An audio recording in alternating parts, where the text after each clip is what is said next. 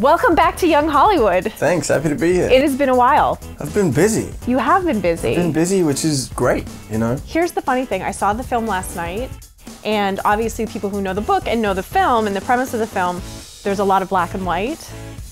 Were you here last night? Did you see the sunset in LA? Because I came out of the film and it was the most incredible sunset that I think I've ever seen in Los Angeles, which I thought was like a sign or something, that I was receiving a sign in life.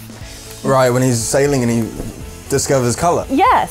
So what, I mean, you're an Aussie boy, you must have seen some pretty incredible sunsets in your life. I have. One of the most incredible sunsets I've ever received. I worked in Perth on a movie called Son of a Gun with Ewan McGregor, and I stayed in this beautiful apartment right on the beach in Fremantle.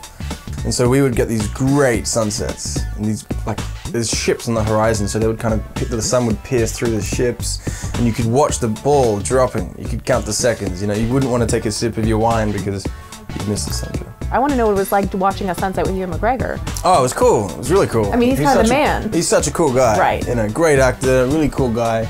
I had the best time working with him. Did you ride motorcycles with him? He's good, you know. He's good, yeah. He's pretty good, isn't he? Did he take you on one? He didn't, no. Let's talk about this movie.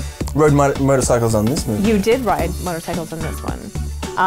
First of all, had you actually seen snow before? Because you are an Aussie boy. My first snow experience was when I was in 12th grade and we went on a trip to New Zealand. And we went it was like a snowboarding school trip. And I guess that was the first time I saw snow. But it was actually ice. And so we got out of the bus and we're really excited. And we just started throwing this like dirty ice at each other because we were so excited to see snow, you know. But the next day we snowboarded on powder and it was great. Can I just tell you that the premise of this movie, I'm not so opposed to the idea of having my life controlled and having Meryl Streep just appear and like make my decisions for me. I don't think it's such a bad thing. What I'm about to tell you, you must never repeat to anyone. I don't believe Jonas is lost. With a ceremony of loss. A charade. I don't expect you to understand, but you must know that Jonas has become dangerous. Are you one of those people that's good at taking advice? Are you better at giving advice or receiving advice, do you think? I'm better at receiving advice. I don't think that I have enough knowledge to be passing on advice You're yet. very young. I'm very young. So I like observing and taking in the knowledge. So later on, maybe I can pass that on. And what about making decisions? Are you a good decision maker? I'm the worst decision maker ever, yes. In what sense? I just don't think about the consequences in life. Like I just roll with something and I just try and keep everything like fun and light and happy. But later on down the line, I always get like, shit, like I shouldn't have done that, or like, well, you know. What do you think the best decision you ever made was? This movie, taking this movie.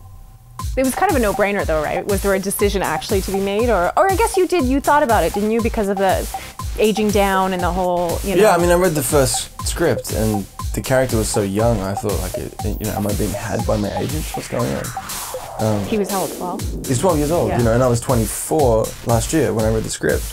And so I'm double the age of the character. And I'm sure someone has done that somewhere in Hollywood. But it just didn't feel right, and I read the book. And there's so much, I found like a better connection with the character. And, yeah. You know, he's graduating from high school and becoming someone who works for the rest of their life. He's assigned a job for the rest of his life. And that's like high school to being an adult. So right. When didn't this project has been around for a long time. You were 4 years old when they were first talking about it? I was 4 years old, yeah. So they said, Brenton, we're going to watch you grow up for the next 20 years and we want you to play Jonas. What if somebody had actually said that to you? Predicted your future ahead of time and told you what you were going to be doing? I don't know, I think my sister was too busy dressing me in her clothes at 4 years old. Okay, now we got to talk about that. In her clothes? Yeah, she would dress me up in these like elaborate outfits. Pretty cool. I mean, that's maybe when I started acting, when I was 4 years old. Wow, there you go. You like dressing up in costume, and you have your sister to thank for your career. I do, yeah, I do. Did I hear something about you and Jeff Bridges were jamming? There was a little bit of jamming going on set? There was more Vegemite, but yeah, we did play... there was more what? There was more Vegemite than jam on set. Really? But we did play a lot. Between takes and between scenes. you know, it's a great way to, you know, relax, and a guitar is something I carry with me everywhere. Yeah. And Jeff too. Taylor Swift joined us a little bit, and we kind of would play a little bit. Not enough though, we didn't really, I wish we played more. So the two of them played together. That's so sweet. I think the next movie we all do has to be a movie where we all play music together. Okay, but you bring your guitar everywhere. It's like a baby. I have to take it everywhere. Speaking of babies, you gave me a great segue. Oh, okay, good. Well, speaking of babies, what? Yeah, I worked with a baby for 5 months. So you must be good with them at this desert. point. Was it really? Was it actually really? Yeah, we took those babies, came with us to twins, James and Alex. And they came with us to the desert, they came with us to the snow, and they went on, you know, as much of a journey as we did. Fiona, we gotta go now. You, me, and Gabe. Jonas, I can't. What about my family unit, the other new children? I can't leave them. This is the only way. This is the only way to make everything okay. Wow. You wouldn't want to drop. I mean, so you wouldn't want to drop them. No. Are you better with kids now? Like, do you feel like you have like a good training ground for one day? That was the best training, I think. It was like the SAS training. Really? How to handle a baby, yeah. It was great. What do you think? I mean, obviously everybody's asking you about just working with Meryl Streep and Jeff Bridges, but since this is a film about memories, do you have a best memory of a moment on set that you'll sort of take forever? Yeah, what we were just talking about, the jamming, the music. Just sort of behind. The music that we all would play on set was so freeing, and it created such a sense of happiness and joy in our work. And also, I mean, on set though, when you're looking, you know, at Meryl or you're looking at Jeff and you're in a scene, do you ever catch yourself going? All the time. Yeah. You know, and that's, yeah, all the time. I mean, I remember thinking stupid little things like, you know, I had worked on the movie for 4 months and I was so relaxed, and you know, you think you're doing well or not so well or whatever. I remember thinking things like, my left foot is too far to the left right now. It's gonna put Meryl off. What am I gonna do? Okay, I'm gonna move it slightly so she can't see, but so it's gonna be there, and there it is. Oh, she saw it. Like your mind just, you know, snowballs. But I don't know, I guess you learn to just ignore that and just try and be in the moment. Didn't you say that Meryl, I think you said that Meryl, she's just really quick at getting in and out of character. It's just one of those.